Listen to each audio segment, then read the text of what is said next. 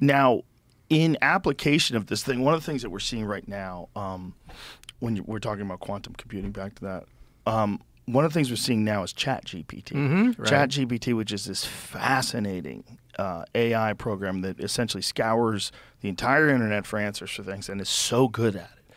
The answers for things, for just data, people are getting diagnosed with certain diseases based on symptoms and blood work, and it's super accurate.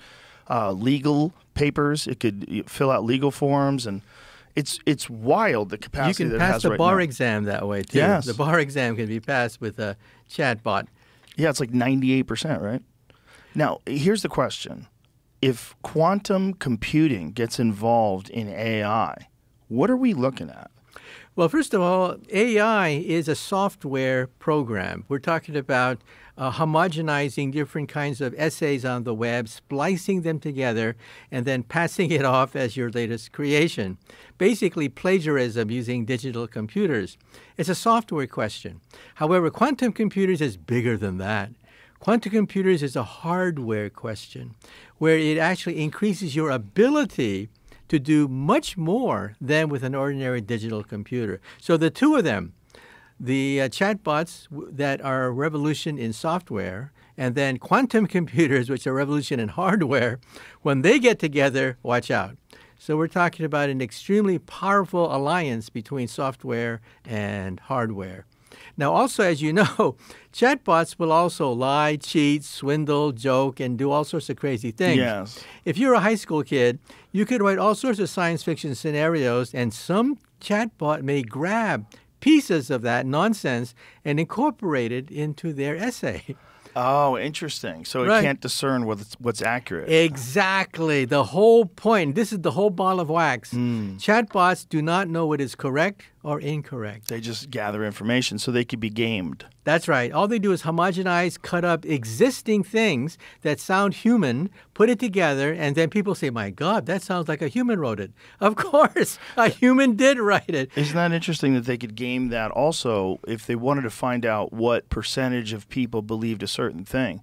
If they had some bad actors, some foreign governments that decided they were going to spread narratives as widely as possible, and ChatGPT just gathers up all this information, it could give you an incorrect understanding of what's happening in the world. It can give you an incorrect understanding of politics, of economics. The whole point is that even though there's a good aspect to all these software programs, the downside is that you can fabricate truth because it cannot tell the difference between false and what is false and what is true. That's very interesting. If you talk to the chatbot and say, do you know the difference between correct and incorrect? And they say, no, it's just on the web. They're just instructed to cobble together existing paragraphs, splice them together and polish it up, and then spit it out.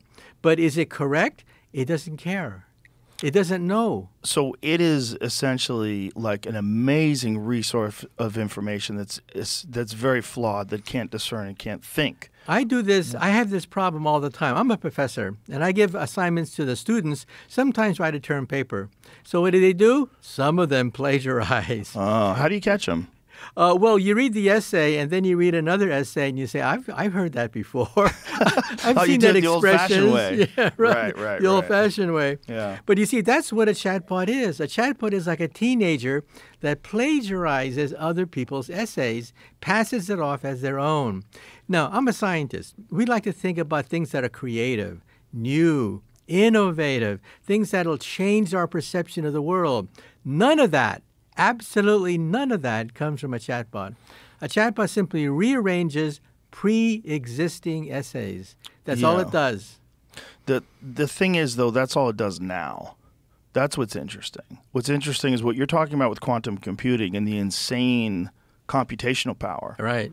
And then apply that to having access to all of the information. Right. But there's a good aspect, too. You know, when I write a book, my publisher has a fact checker. A fact checker that goes through all the different statements that I make to make sure that they're all correct. There is no fact checker for chatbots. Let me repeat that again. There is no fact checker for chatbots. That is the whole ball of wax. That's the reason why they're so dangerous. Because they don't know. These chatbots are machines. They don't know what is correct, what is incorrect. It's all the same to them. That's the danger, that they could incorporate teenagers ranting and raving about all sorts of garbage and put that in with articles that sound reasonable. You see, that's the problem. Now, here's where quantum computers come in. Quantum computers can act as a fact checker. You can ask a quantum computer to remove all the garbage, remove all the nonsense in these articles, and it'll do that. So, in other words, the hardware may be a check on some of the wild statements made by software. But the problem with that is, who's the arbiter of the information? Like, who decides what's real and what's not? How does the chatbot decide? Is the chatbot ideologically biased?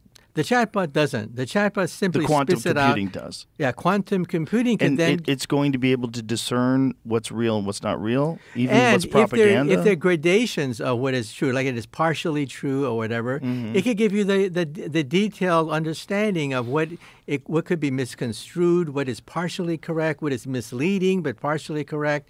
You see what I'm saying? Yes. Right now, the chatbot just splices it together like an editor. That's all it is, an editor, not a fact checker, and spits out cobbled together articles that sound reasonable, but there could be dynamite inside some of these articles that were spliced into what was proposed. With a quantum computer, you can fact check things. And then you can say, this is 90% correct, this is totally wrong, this is sometimes correct, and you get gradations of what is correct and incorrect. Well, if you can get an objectively accurate fact checker, that would be a huge step up from what we have today, because a lot of people have very little faith in certain fact checkers. And when you find out that they're ideologically biased or they're governmentally biased, and if you could have something that could just tell you, have you been paying attention to how Twitter's doing it now, where they have community notes? Have you seen this? No, I haven't. It's interesting. Like, say if someone makes a statement about something controversial, climate change, whatever, and then this controversial statement gets refuted in the community notes.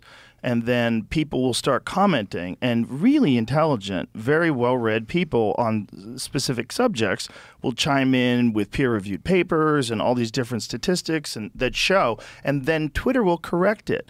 And it will say, readers have said, and then put up the relevant information.